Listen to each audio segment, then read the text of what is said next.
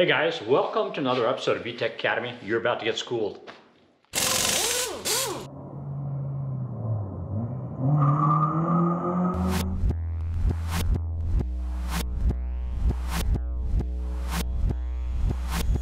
For today's episode, we're going to start off with a little bit of a lecture. A lot of people have asked me about using a Hondata with a countershaft speed sensor transmission. Now the Hondata is set up so that if you put in the countershaft speed sensor input, it can read that and know how fast the car is going.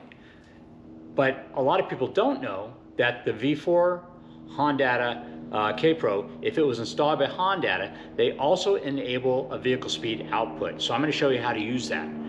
First off, let me tell you what's going on with your ECU currently. Right now what you have is the countershaft speed sensor or vehicle speed sensor hooked up to a wire on the engine harness side that also connects to the A plug. That's how the ECU gets a signal, knowing how fast the car is going, by having either the VSS or CSS connected up to that. Everybody's adapter harness takes that signal and then outputs it to the speedometer. Usually it doesn't go straight to the speedometer, it usually goes through an ECU plug or possibly one of the plugs on the left-hand shock tower. Just depends on what model you're using and things like that. Now, what winds up happening is, if you have a countershaft speed sensor and use a normal adapter harness, what's going to happen is when you take off, it's going to peg the speedometer. Just absolutely, you go 4 or 5 miles an hour and the speedometer reads full blast fast. So this is how you get rid of that problem. The first thing you need to do is you need to disconnect this wire at the C101 plug. The C101 plug is that large gray plug that interfaces between the adapter harness and the engine harness. Anyway, at position number 3, which is right here, and you have to bear in mind that when you're looking at wires and you want to know what number it is, you look at the, if you're looking at the female plug, you turn the plug around backwards so you see where the wires are coming out the back side. If you're looking at the male plug, you turn it so it's facing you so the prongs are pointing at you. But if you count from the top over 1, 2, 3, that's going to be this white-green wire, which is your VSS signal. We're going to pluck that out.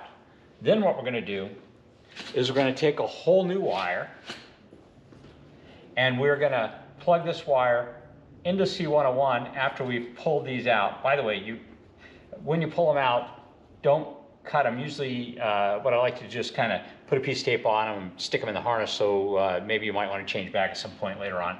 But after you unplug that, you're going to stick this new wire in, and then the other end of the wire is going to go all the way over to the B plug.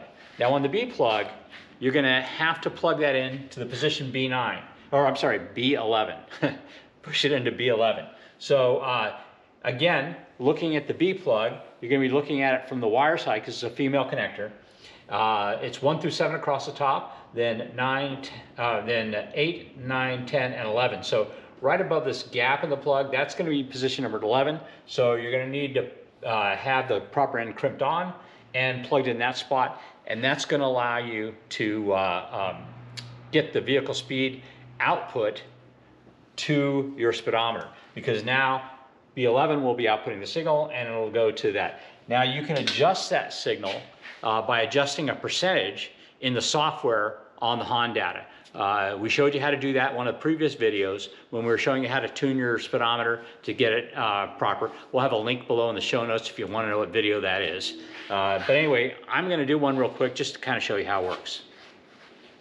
I have here an RSX Type S harness that I'm actually going to be using in one of our project cars, and I will be converting it over to CSS. Now, that video will be coming later. Let's start off though with opening up the C101 plug.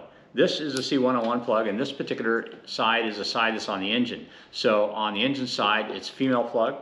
So when we're deciding which wire to pull out, we look at the wire side and we're going to count. So we want to pull out the number 3 pin on the C101 plug. So starting upper left, it's 1, 2, 3. It's this white-green wire right here. By the way, if you want to know a little bit more about depinning these plugs, there is actually another quick tip video that goes through how to depin these plugs and does a really nice job of explaining what's going on in here so that you can easily,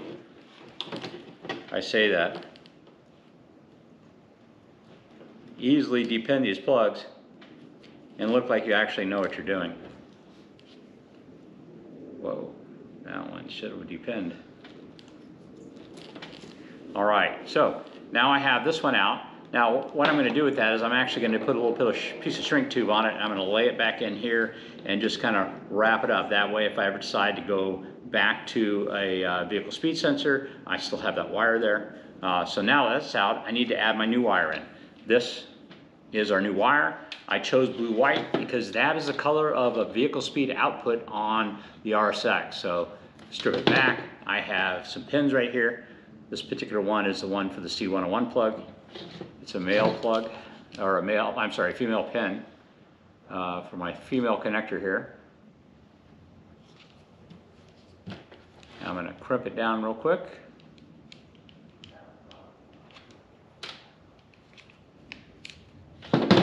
Give it a good tug, make sure it's not loose. Slide it into position.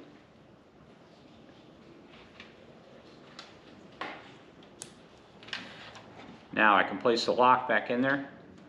By the way, I cut this piece of wire about 12 inches long. 12 inches should allow me to lay it back up in here, wrap around, and come back down to my B-plug. Here's my B-plug right here. First thing we need to do is undo the lock. You just pry up on these little openings here. Again, there's a video on how to do this in the quick tips. Now I don't need to depin anything because there's actually nothing in position number 11. If you remember, it's the wire right above this space right here. There's a space where there's no wire. The one right above that, I've got the plug upside down, so it's below it in this particular instance. So now what I'm going to do is crimp the right end on here.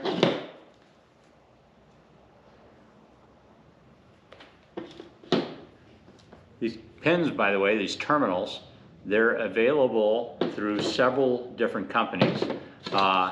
If you look down in the show notes, there will be links to where to buy them. They're not terribly expensive. In fact, shipping is going to be far more than the pin is. This is a 22 gauge wire. Okay, we've got that done. I'm going to route it so it'll be easy to tape up.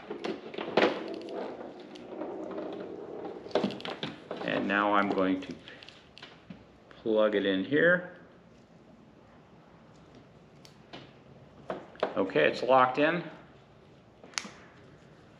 Voila. The lock on the connector is now pressed down. All I need to do is clean this up by stripping the tape back and taping it down in there, and insulating this and getting it out of the way, and I've finished. Once everything's wired up, installed in the car, next thing we need to do is upload the correct parameters to our computer. So we're hooked up right now, ignition on. First thing we're going to do is we're going to come to parameters right here, click on that. That's going to open up this screen over here. From here we go to miscellaneous, and on miscellaneous we can come down here to where it says normal speed sensor, or right below that, countershaft driven speed sensor. So we're going to select that. And if you look down here, there's actually a speedometer correction. We have a video on the VTEC Academy YouTube channel telling you how to use that. Once you've got that done, you need to upload the program by hitting this up arrow right here. Don't forget to save it. Now our program is uploaded to our computer and we're ready to go. As we drive around, we're going to notice that we have the correct signal coming to our instrument cluster, and it's not going to like try to peg the instrument cluster off the bat. Anyway, this video actually came about because of a question we got on our VTEC Academy Midnight Oil. Every Tuesday night at 6 p.m. Pacific Standard Time, we actually have a live YouTube show where we answer questions from the audience. If you'd like to join us, please do. Anytime, again, it's on Tuesday night, 6 p.m. Pacific Standard Time. Drop in and ask your questions in the comment section on the side, and we'll be happy to answer them for you. Anyway, if you get a chance, please head on over to the VTECacademy.com website and check out some of the cool merchandise we have. Sales from that help support our projects. Also, if you like what you saw, think about sharing with a friend and even subscribing to our channel. Anytime you subscribe, that actually helps bring us to more people. Thank you very much for joining me.